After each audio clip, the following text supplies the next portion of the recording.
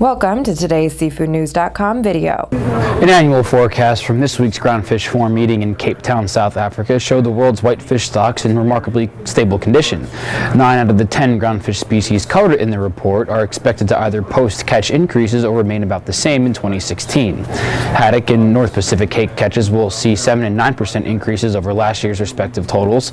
Meanwhile, Saithe, Alaska pollock, Cape hake, and South American hake are projected to increase between 2% and 4%, while redfish and Atlantic and Pacific cod landings are expected to trend about steady to just slightly higher over this year's catch volumes. The forecast is a welcoming turnaround for the world's numerous whitefish fisheries that were in questionable conditions for much of the 1990s. The forum's analysis is evidence that the fundamentals of reasonable fishery management have taken hold. These management measures have been so effective that global whitefish catches have been up each year since 2009, according to the forum's presentation. Read more about the state of the groundfish industry at seafoodnews.com and get additional market analysis from around the complex using the Seafood tab in ComTel.